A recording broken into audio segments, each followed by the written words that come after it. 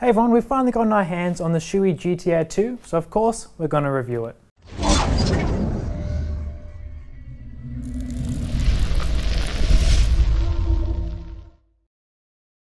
So this is the Shoei GT Air 2. It's a much anticipated helmet that we first saw unveiled at Intermot 2018 Shoei's booth, and since then I've really been waiting to get my hands on this helmet. So it's going to be a full-face sports touring premium helmet as well. It's going to have great versatility. It's going to do a lot of different things, which makes it a big all-rounder. And seeing it's a premium helmet, it's going to come in at $600 US at the recommended retail price. For a basic design, graphic like this will cost a little bit more. Now, this helmet, the GT Air 2, as the name suggests, is going to be like the upgraded version of the original GT Air. And the original GT Air was really well received by riders, which is why we're so excited to finally see the GT Air 2. So this review is only going to focus upon this helmet as an individual helmet, and if you want to see more designs or you want to see comparisons or stuff like that, be sure to check out our YouTube channel and subscribe, and that way you can stay up to date with all the newest GT Air 2 info. So first of all, the shell. So the shell is going to be made out of a multiply matrix AIM material. And this is going to be multiple layers of different materials. So it's going to be layers of organic fiber, then it's going to be fiberglass and resins and stuff like that. So it's going to be built up. And this helps to make a strong and lightweight shell overall, which is pretty important on a premium level helmet. Now, this one hasn't been yet rated by Sharp for the safety rating, but the original GT Air was, and it scored a disappointingly low 3 out of 5 stars. So I'm really hoping that the GT Air 2 will be much better in that regard, though we do have to wait for that result. In the meantime, it is ECE and DOT rated though. So the GT Air 2 is going to be available in 3 different shell sizes, and we weighed this one right here in front of us, which is a size M, and actually came in at 1.45 kilograms, which is quite a respectable result for a touring helmet. You know, it's got internal sun visor and stuff like that, so I was pretty happy with that result. So now if we go down to the chin, you'll be able to see the first piece of ventilation that we're going to look at. This is this is chin vent. Pretty standard stuff. It's been improved, it's been made bigger, so it's going to let more air in. It's going to let air directly onto the visor via vents here, which you can maybe see. So it's nice, pretty easy to use as well. Very big, which is what you want when you're riding. Then up top here, we're going to have this big top scoop, openable and closable, one of 3 positions. Also pretty standard. It's also been made a bit bigger as well, so it's going to let more air in. Then at the back, we now have always open exhausts, 2 here, and there are technically 5, but these are, I think, the 2 that really matter the most, and they're the most obvious. So I guess we're onto the visor now, and there's a couple of new features with the visor, but we'll start with the more everyday kind of thing. It's going to be anti-fog pinlock lens prepared. It's in the box, nice and cool there. You can just slap it on, start riding mist-free straight away. And it's also going to be Shoei CNS1 visor, which is the same visor we saw with the original GT Air. Now, because it is a Shoei helmet, it's going to be a little bit difficult to take the visor off. That's because how it's designed. It's meant to it's going to seal very well into the shell, and for that reason, it's a little bit difficult to take the visor off. It's like spring-loaded as well, which is where it gets that power from. So you see the spring in here. So to take it off, we're going to pull down on this little thing here. Then we're going to lift it up, kind of like unseat it and pull it off. It can take a little bit of force, but try and lift it and pull it in this direction, because you want to pull that spring and give yourself some extra room. Let's put it back on. It's the exact opposite. First, we're going to seat this section here, and in the same kind of motion, we're going to put it on. So that's seated, then pull it across, seats everything, it's on, and it closes. There you go. So yeah, it can take a little bit of practice. Now, they do have a new cracked position for the visor, so you can see here, this is pretty useful for a sports touring helmet. It's going to be very nice when you're just cruising around town. And yeah, that's one of the major improvements they've made with the visor. So of course we do have the integrated sun visor. They haven't gotten rid of it. And you can see me control it here. Just drop it down with a nice easy slider. Easy to use with gloves on as well. So pretty handy feature there. And what's cool about the sun visor is that it's going to be a full 5mm lower. So let me just open that up. So you might not be able to notice it initially, but a lot of people did ask for this, and it's good to see that they actually delivered. And yeah, overall it's quite nice. So what else with the sun visor? It's going to be integrated into the shell, like I said. It's not going to actually reduce EPS, which some companies do. They kind of like cut sections out so the visor will retract in. But with Shoei, you can see here, it's like a little bit more raised up here, and that could be a result of them keeping the sun visor and the EPS intact. So that's not a bad thing, I quite like it. And the overall design of this helmet is going to be a bit sleeker and more aerodynamic. So now we're at that point where we're going to take the liner out and see how it all works underneath. So get my donut here and lift the helmet up. The liner is going to be Shoei's, it's going to be their 3D Max Dry liner, and I've already made fun of the 3D name before. We're not going to go back and make the same joke. But yeah, so it's going to reduce, or it's going to like dry 2 times as quick or something like that. It's a fairly decent liner, it's pretty comfortable.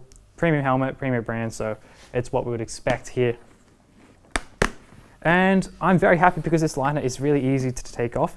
You also have the emergency quick release, so you can just pull on these and rip everything off, but I'm not going to do that because I prefer to save it for an emergency myself. But here we go. So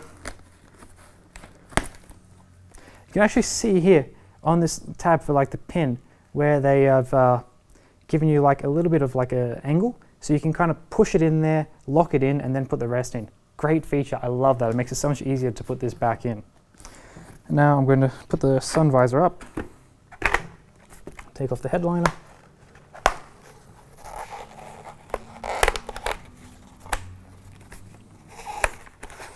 There we go, so put this over here. And you can see, I'll show you all these liners, but it's going to be very well finished. There's not really any excess string, there's no loose glue. It's a premium finish, which is what we want to see. Like this, nothing at all to complain about. It's great, it's really well finished. And you can get different cheek pads as well, so you can get different sizes and stuff like that as you prefer. But overall, the finish is good, the quality is very high. Like you could almost just reverse both sides of these around. It's difficult to tell which one is actually the right side. So the quality is very good on the liner. And on the inside, the EPS is also going to be around, yeah, just as good really. So you can see the channels. There's plenty of channels for the ventilation. It's not super deep, but it's going to still breathe pretty well.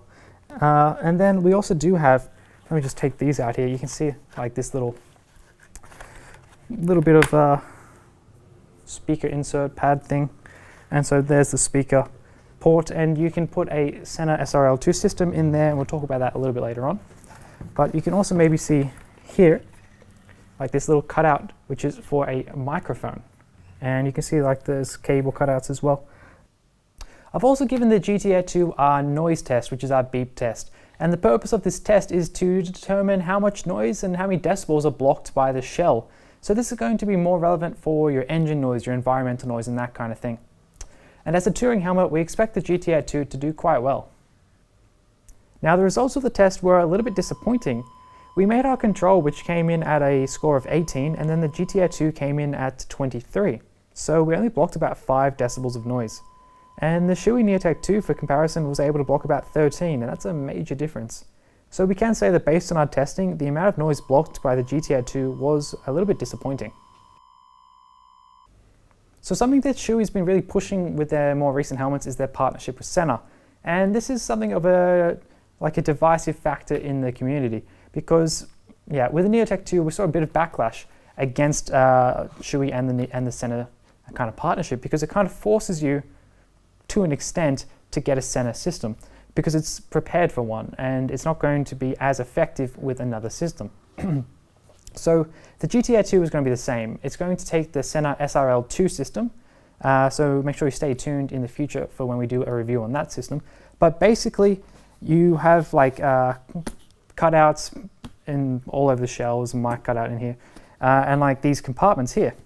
And so these are going to specifically fit that communication system. And this can be a good thing because it reduces wind noise and bulkiness and stuff like that and aerodynamics on the helmet. But it can also limit other communication systems. So let me show you how to take these off. I'll do it on this side. You get this tool from Shoei, which comes with the helmet, luckily, because it's really difficult to do this with your fingers. And you're just going to wedge it in here, and you're going to lift it and pry it off. So let me just do that. So in, pry it off, and kind of like push it out. It is quite easy to take off. Just make sure you have your little tool with you. It says Shoei on it.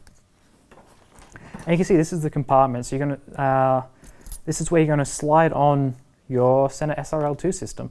And the problem is, problem that people find is that typically on these areas is where you would mount your other comm system. So you have to like mount it around. So you have to do it more forward, higher up. It is a bit more of a hassle, but you can still get other third-party systems on there.